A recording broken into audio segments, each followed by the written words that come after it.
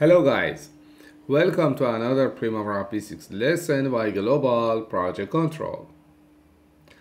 In this lesson, we want to talk about how you can change the file format without Primavera P6.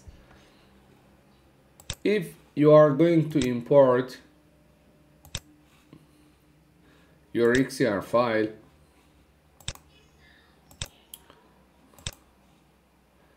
to the Primavera P6, maybe you face it with this problem. A version 21.12 XER file cannot be imported. Okay, so what I should to do? Someone else share it with me, this file, and I cannot do anything? No, you can easily solve this issue. Only need to cancel this, then come back to your file, right click, go to the open with, and open your file by Notepad. Then after this character you have the version of your file. Only change it. For instance, I use the version 90, only I type it over here 90. Then without changing anything else, only by change these two characters, I save the file, close it.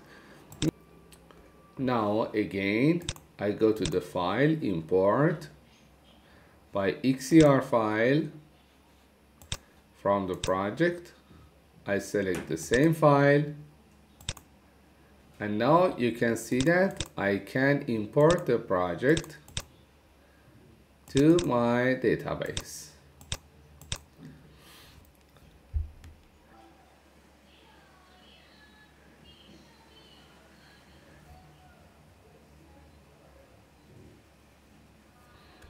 And that's it. This is only the solution. Which you need is only open the file with Notepad, and then you can import your project and do your job. That's it. It's very easy. I hope it will be helpful for you.